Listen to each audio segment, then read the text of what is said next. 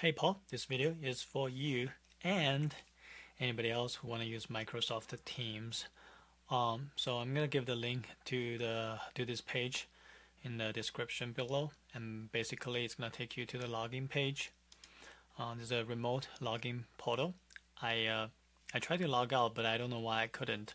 So it takes me directly there. And when your one thing that I want to say is that the user account is just your DOE account without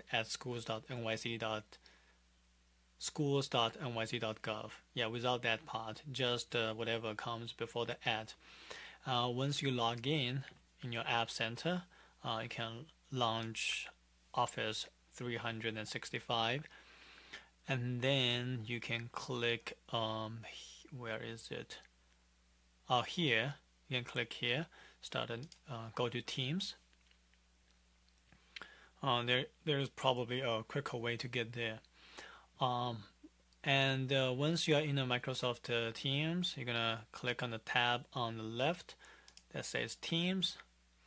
And if you want to use it for the class, you're gonna click on Join or Create Team.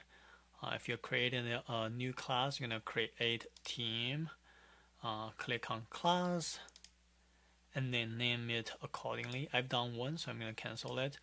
I created a test class. So you're going to have some functions, upload materials, and post stuff, I guess, assignments and grades. I haven't used them, so I don't know. I don't really know. One of the things that we might want to do in Teams is the video conference. So I took a look, and this is how you do the video conference. You're gonna go to the Teams under, alright, so click on the team, go to the class, right, and then you're gonna click underneath there. There's a Meet Now, so you click on that, and then you add a subject of class plus whatever date 2000. Okay, and then you can schedule it, or you can just go ahead and click Meet Now.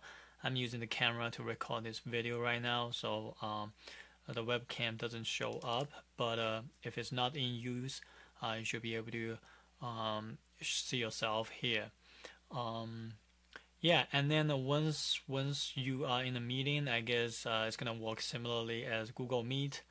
You can send the class a link, or if they have joined this team,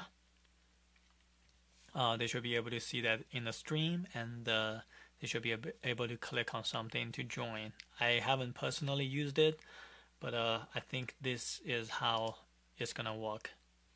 Alright, give it a try. Let me know if that's gonna work for you. Take care.